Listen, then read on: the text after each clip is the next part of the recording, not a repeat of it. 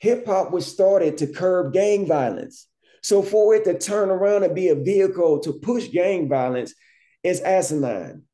We cannot allow this to continue. And it's because there's not enough conversation from the older heads speaking to the young ones and putting everything back on track. Right now, when we think of gang activity, the two places that come up as the centers or the homes of gangs is Chicago, Illinois, and Los Angeles, California. For a lot of you listeners, especially from the new school, you think that the gangs came out of Cali and out of Chicago. Yes, if you're talking about the 6 and the 5, that's Chicago. Or you talking about the Crips and Bloods, you talking about LA.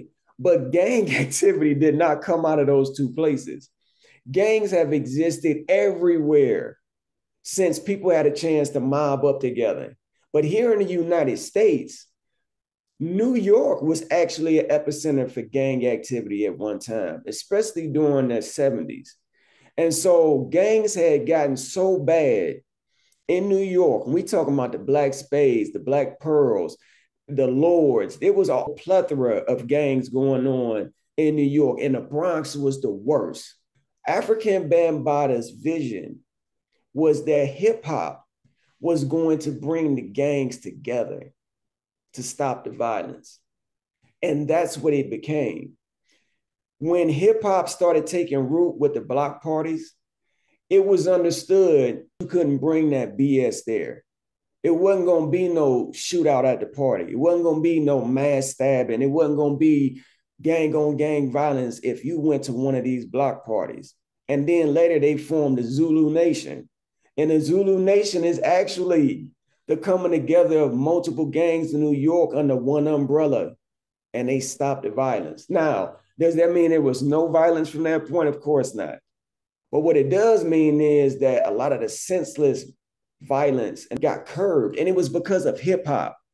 If you ever notice, the early hip hop heads that were gang members never made music talking about their violent activities. They never bragged about the things they were doing. They actually used music as an outlet. It was to have a good time and escape what was going on in the streets. So that's why if you ever listen to the early hip hop and you talk about Planet Rock, The Message, and all this music, it was disco. It was upbeat music, something you could dance to. And this is where breaking came in. You get to break dance and dance to the music. You find the element of the song where everything breaks down into the drums and you dance to it. It was to have a good time, but nobody was glorifying street violence. Nobody was saying that it was okay for us to kill ourselves, because that's not the origin of why we created the art form. So now we're in the era, and I think we're starting to come to a close of drill.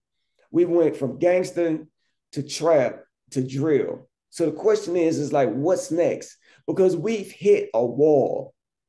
We're losing too many rappers to violence. So how do we change this? Whew, a lot of information, and it's a heavy subject. This is us. This is our thing.